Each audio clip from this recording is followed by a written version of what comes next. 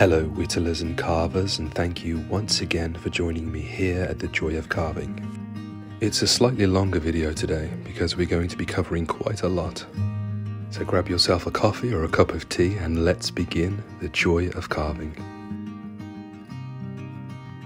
I've taken the blanks for these scoops from a slice of birchwood. If you've purchased the kit from my website, then the blanks will already be cut out for you.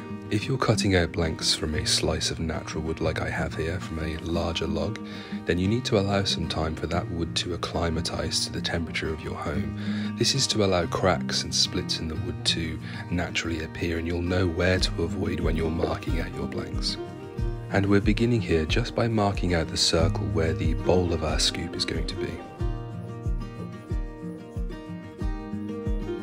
So there's two tools that we're going to be using today. The first is this mummification looking tool called a crook knife, and this is purposely made to carve out scoops and bowls. Now there are various different methods and techniques for using this knife.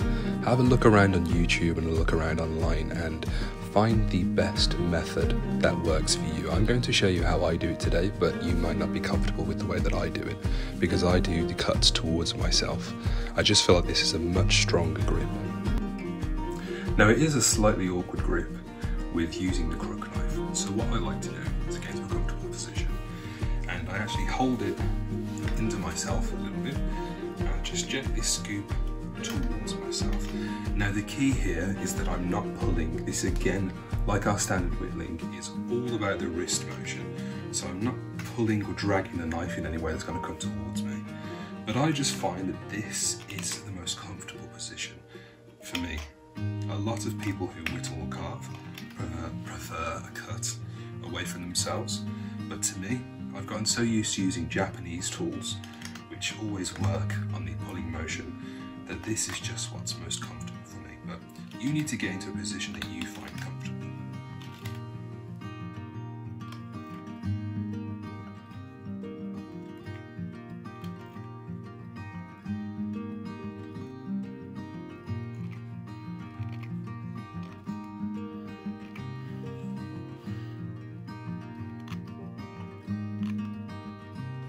I thought I'd take you back to school a little bit with this whiteboard, but I just thought it'd be easier to draw you a diagram just to explain a little bit more about the direction that we're carving with this scoop. So if you imagine that this circle is the bowl of our scoop, and this is the direction of the wood grain flowing horizontally. Normally with whittling and with carving, we always carve in the direction of the wood grain so that the wood doesn't fracture and splinter. However, I've found that when I'm carving bowls and scoops, the easiest way to carve them is to actually carve in a circular motion like this and carve towards the centre of the bowl or the scoop. And I just find that this is a much more effective way of carving. Now, the only issue with this is, yes, we're going with the grain when we carve, but we're also going across the grain as well. Now, this isn't a problem, but depending on which type of wood that you're carving, you may see little tears instead of a smooth carve. This isn't a problem, so what we're going to do is we're going to just continue carving in this circular way. We're going to get the desired depth of the bowl, and then when we're finished, we're just going to lightly carve with the flow of the grain again in order to smooth out those areas.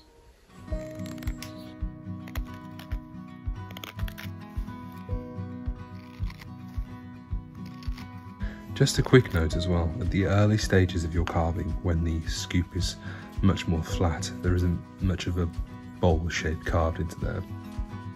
It's going to be very easy for that knife to slip away from you like that. So we're not using a lot of force here.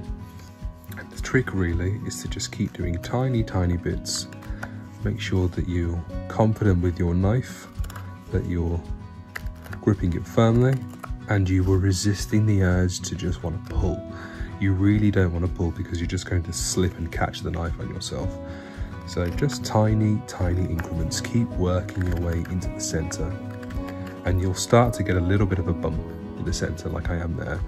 When that happens, just bring the knife further into the center and just start carving that. It should be a smooth action, so you'll feel a little bit of resistance when you're going across the grain. You'll feel a little bit of resistance when you're going against it a little bit there. But overall, it should just be small increments. Resist the urge to try and take off a lot of wood at once. This is really a patient process.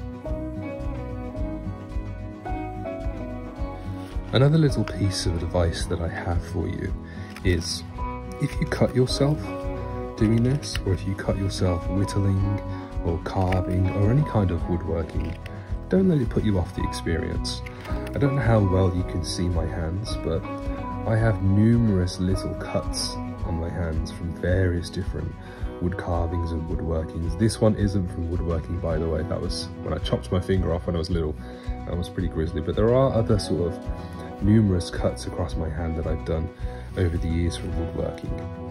And it teaches us a valuable lesson. Every single one of those cuts was from something that could have been avoided. So I've either been carving with an instrument that was too blunt and I've been applying too much force, or I've been carving at an angle that I knew was dangerous and I knew would cause an injury, but I carried on anyway.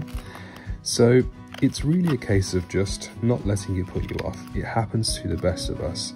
You will inevitably at some point cut yourself, but don't let it put you off the experience, because woodworking and wood carving is such a beautiful experience. It would be a shame if you stopped doing it just because you cut yourself. So don't let it put you off. It happens to the best of us, really. You will find, as you're carving this as well, that it gets easier the more of a dip that you've carved.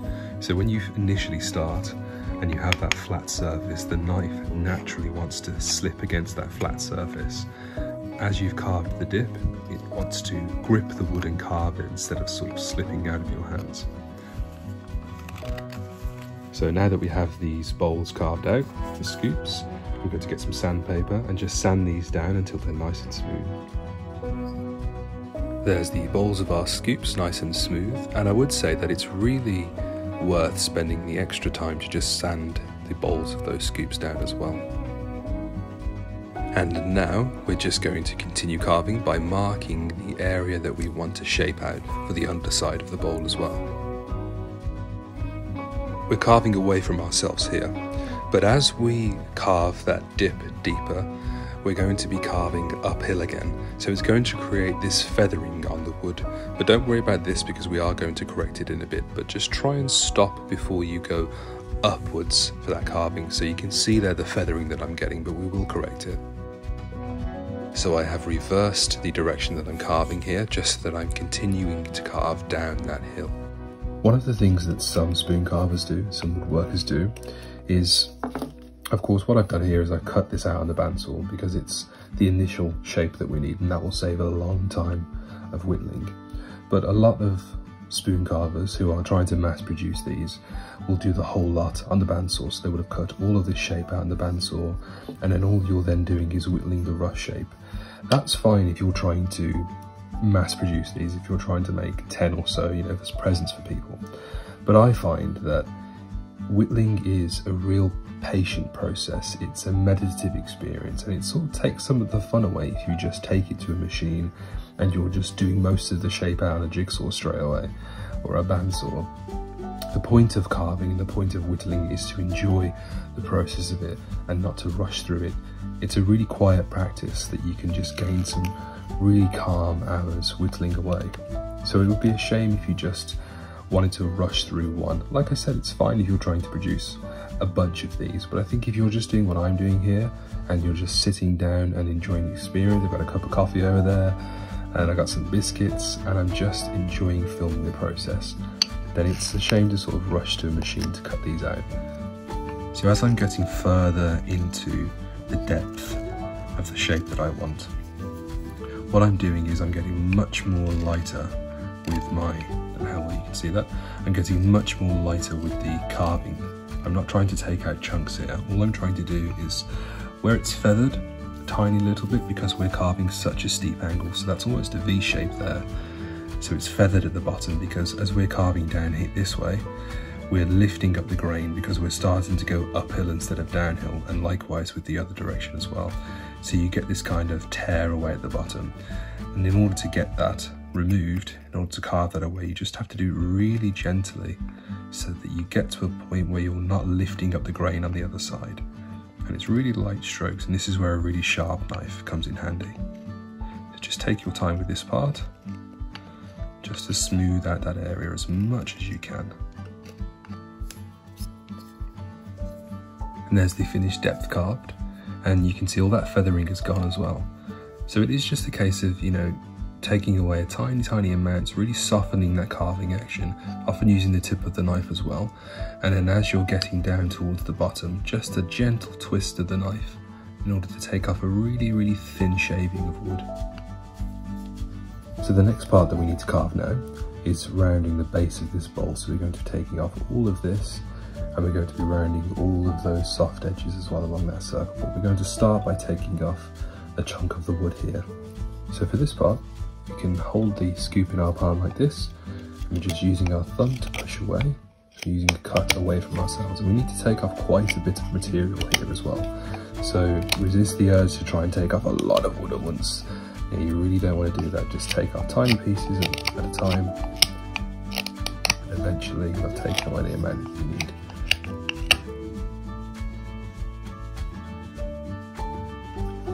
Now that we've carved much of our bowl shape at the tip here, we need to start carving the back of the bowl so that it all blends together towards the handle. We can't continue to use the method where we're carving upwards because we're carving uphill, so we're carving against the grain. So just to give you an example, if I carve that way, you can see straight away there that the wood is tearing instead of carving effectively. So we need to reverse the grip. So you have two options here. You can either reverse the grip and continue carving this way, so away from yourself. You just need to be mindful of the tip of that knife against your hand here and against your finger. So you need to be very cautious as you're doing that. Or if you're a more confident carver, you can reverse the grip like this, and you can carve this way. But again, you need to be mindful about where that knife edge is in comparison to where your thumb is. So you need to be very careful. So use whichever grip is more comfortable for you. I just want to make a quick note here about knots in the wood. So I have a small knot here. Knots in the wood that you're carving can make it a little bit tricky because the flow of the grain direction is moving around that knot, so it can suddenly change angle. You could be carving in the right direction and all of a sudden you'll meet a knot and the wood will start to tear, even though you're carving in the right direction. It's because that grain has shifted and it's changed around that knot. The only way to combat this really is to take very small increments around that knot. So we've almost finished carving the rough shape of the bowl of the spoon here, but now we need to start carving the rim of the scoop in order for this to be all even as well. Now the problem we're going to come across here is the grain direction is flowing vertically. If we carve the rim of the scoop in the wrong direction, what's going to happen is we're going to have a large chunk of that wood split off, and if that happens it's going to be really difficult to rectify. We'd basically ruin the spoon if we do that. So we need to ensure we're carving with the flow of the grain in the correct direction. The easiest way to do that, in your mind's eye, dissect that circle into 4 equal segments. So draw a cross through the middle of it in your mind. Each of those 4 segments is going to be carved in a different direction. So this segment here is going to be carved downwards. This next segment here, that's going to be carved upwards. We flip it over like this. This section here is going to be carved down, and this section here is going to be carved upwards. So that direction is always ensuring that we're flowing correctly with the grain, that we're carving in the correct direction. And if we do that, then we're not going to have a large chunk of wood split off. The only areas that we need to be mindful of are those small points where each of those sections intersect. We may have a little bit of difficulty there, but it's just a case of being really cautious at those points. And there we go, there's the rim of our bowl, so that's nice and even. We haven't risked splitting any of that wood off, so it's nice and even. And the actual bowl of the scoop is pretty much done now, so we need to move on to the handle. And I think I'm going to carve a little bit more off here. I think this is a little bit too steep for my liking, so I'm just going to carve a little bit off there so that the handle's nice and thin as well. So it's just a case of chipping away at the end again until I have enough of that material off. As before, when we were carving that initial dip, we because we're starting to go back uphill here, so use that twisting motion, and then we'll need to reverse it and just take off tiny amounts, just as we did initially when we were first carving that dip. So just be careful, you're not going too far into the wood when you reach the point where you're lifting up. So now I'm on to carving the top of the handle for the scoop. So I'm pretty happy with this rough shape of the bottom. I need to go and neaten up a few areas, but I want to start carving the top, and I want it to sort of dip down just a little bit. So exactly the same way that we carved the base, I'm just carving away this wood, going away from myself and just dipping it down.